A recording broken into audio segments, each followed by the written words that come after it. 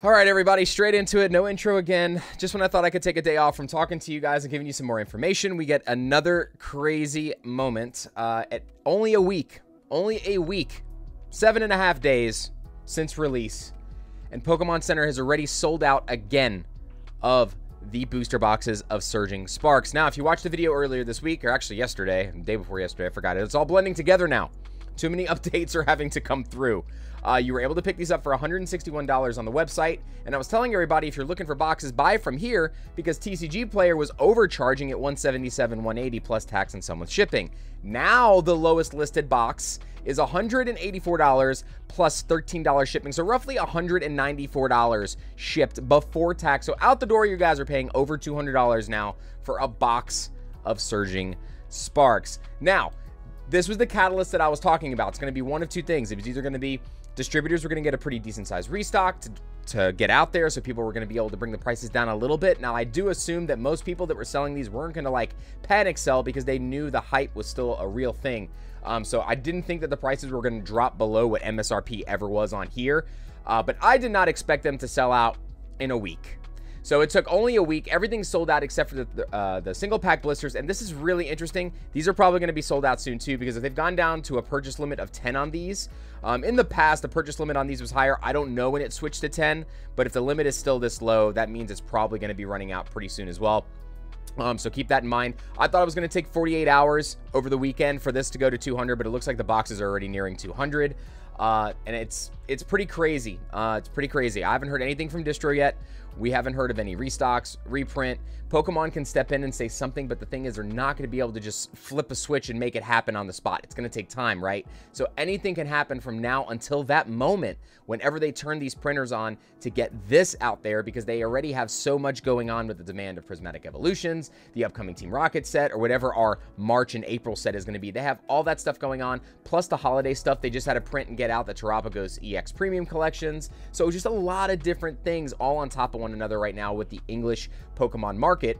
And again, guys, follow our Discord. I try to put in there when things go out of stock, if there's deals, if there's anything that goes back in stock for pre-orders. We try to list it in our deals and drop section, so make sure you guys are checking that out. Me or the mods typically will drop a link in there if the stuff is available.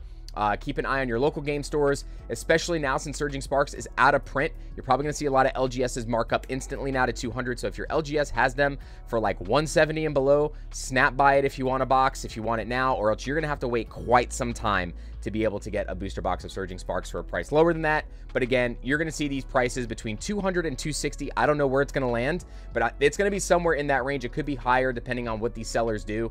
But with only 54 listings right now, and the lowest one being 195, sky's the limit depending on what distributors are going to trickle out. If they're going to decide to go up in price on normal stores like me, or even bigger stores, we'll see what happens. Again, I use PhD and Southern Hobby for my distributors, who are pretty well-known distributors. So as I get information, you guys will have the same information. But it's very, very interesting. Now, I do want to take a look at some of the singles here, because we did take a look at Pikachu earlier today, and Pikachu finally came down from that 650 selling point, which we had a small downturn in booster box prices and a big influx of singles hitting the market. There was way more listings of Pikachu. There was, I think, 80 at one point. So that was able to get the price down because there was a little bit of a race to the bottom, but it wasn't that far.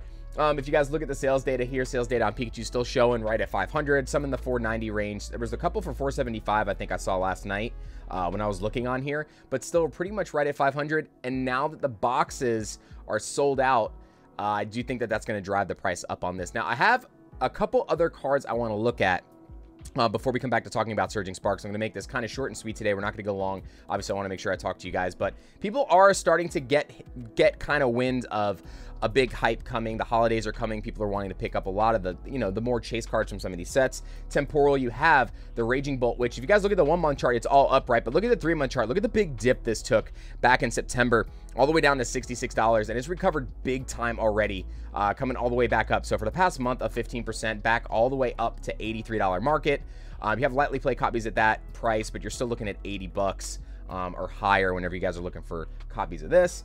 And then the Altaria and the Miriam, which I'm going to talk about next, are actually what I think to be very good purchases. So if you guys are looking for a card that probably has a lot of room to grow, Altaria is so cheap right now, guys, at $26. I think that's a fantastic buy. Miriam, you guys are going to be able to find these like all day for 20 bucks. Some vendors today where I was at Charlie's Collectible Show had these in their cases for 18 for near mint copies. I think that's great deals on these cards if you guys are looking just for some good kind of cards to invest in. If you guys are looking to spec on some stuff, get a couple copies of these because they have a lot of room to grow. Not saying they're going to grow like crazy, but they have a lot of room to grow. Okay, now back to big popular cards. Bubble Mew still running. It was very, very close, getting close to 200.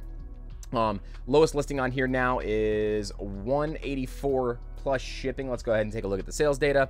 Sales data on here for near mint copies, pretty much right at that 200 mark though. You're looking at 185, between 185 and 200. There was a 209 sale.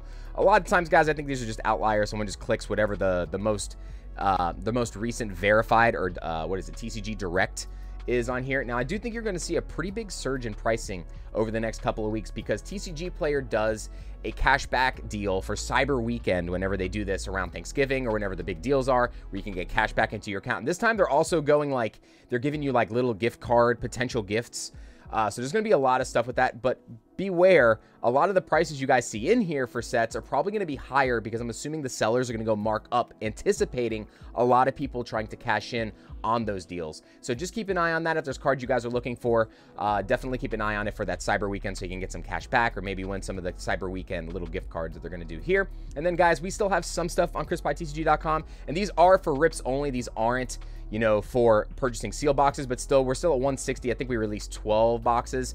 So as of filming this video, if these run out before the market moves at all or anything like that, we're still going to keep them at 160. Unless the market just goes to the roof, then they may change a little bit. But we have 12 boxes available for Monday's stream, and still a lot of other stuff available as well. But Pokemon Center selling out's pretty big, guys.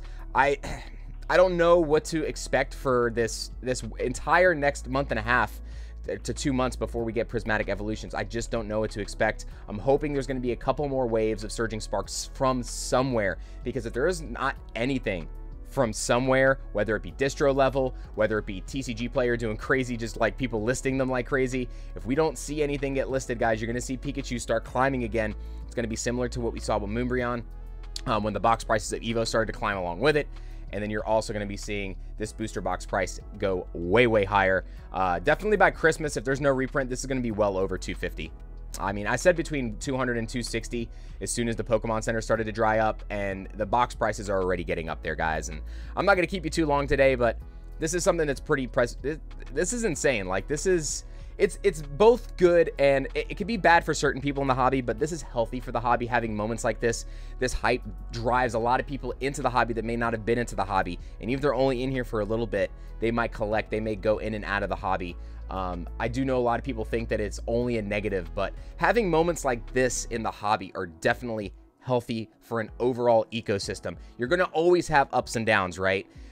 So different hype things like this, they're great for local game stores. They're great for sellers. They're great for some collectors too that were able to get their hands on stuff pre-ordered and make a little bit of extra money. Anytime that you can make money in the hobbies, guys, that is what generates more people into the hobby, because it's not exactly a hot take when the majority of the people that are in the hobby, guys, are in it because they're like, hey, I can have fun, I can invest in things that I like, and then I have a chance to make money off of it.